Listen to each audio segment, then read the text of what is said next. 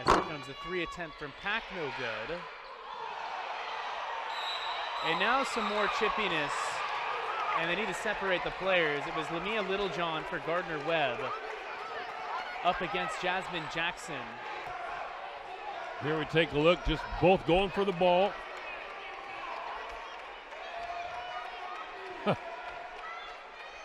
And then you see Jackson. So it looked like an early fend-off swipe by Charleston Southern's Jasmine Jackson, that is. So still a lot to unpack here. This is on the heels of the Alasia Smith and Madison Adamson back and forth that resulted in nothing. And we'll see if there's anything added to this. Well, I think they're going to call at least a flagrant 1 on Jackson, perhaps a 2. And then it wouldn't surprise me if they do the same with Littlejohn, at least flagrant 1. And the fact that the crowd can watch the video boards here in the arena, that's why we've got so many fans trying to make a decision for the referees. Yeah, we definitely have a lively atmosphere here in Paul Porter Arena tonight. Do you ever find that sways the officials a little bit? Say again? Do you ever find that it sways the officials a little bit when you got a whole group of fans? Well, one way or another? they've got a tough job to do, no matter what. And they're not paying attention to the crowd right now. They want to get this right, because they get evaluated every game as well. Alasia Smith versus Adamson. So we're hoping that would sort of ease the tension. There's definitely a little more of a tense atmosphere in this game than the score might indicate. Early in the 4th quarter here. Gardner-Webb already out to a 29-point lead. At the other end, let's play hard.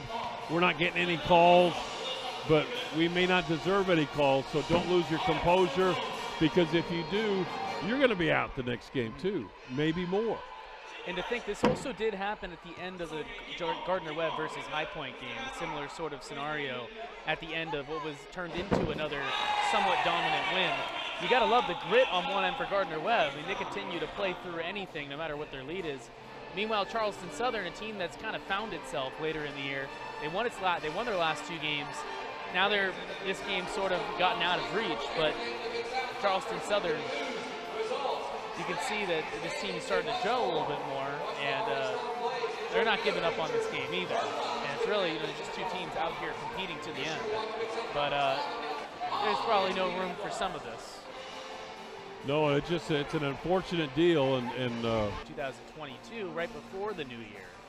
There's always that thing, second round of conference play, which is the fun part of a 10-team league, is everyone sees each other twice, home and road. As now it looks like we might be closer to a ruling, as Clarice Garcia, head coach. Littlejohn are leaving the floor. Yeah, I did not know Jessica Williams would face any ramifications from this, but Jessica Williams and Lamia Littlejohn are trotting off the floor, and then 2 players for Charleston Southern are headed off. That's Shamaya Lay as well as Jasmine Jackson.